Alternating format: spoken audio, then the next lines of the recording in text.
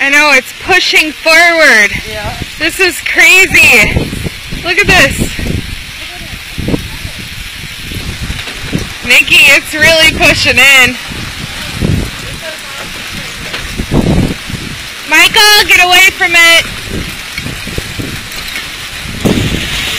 Okay, taking off the bush. Oh, it stopped. How is it doing this? Because the water's moving. The lake opened up, see? So the water, when the wind is pushing, the water's pushing all this up here. Look at it. You know how long it's going to take to melt all It this? sounds like a train. Last night it sounded like a tornado going through. There's so much damage to the foundation and stuff. People aren't going to go outside the house.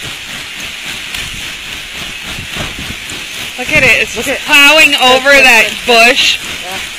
Look at how it's moving too. It's just going sit. There it goes. Hitting that people's house. Yeah, it's up against it. Nikki! Look, because it's stopping, it's piling up. Look at that!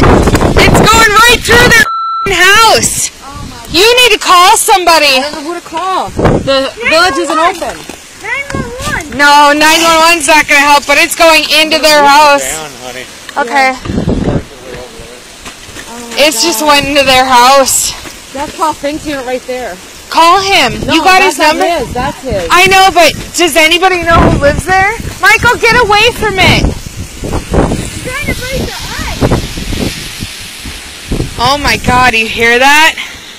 Nikki, it's still moving into that house. I can't do nothing about it. The village is closed. I can call the fire department. That'd probably be the best so that no gas lines bust. Can we call the fire department? Do you know who lives over here? Because it went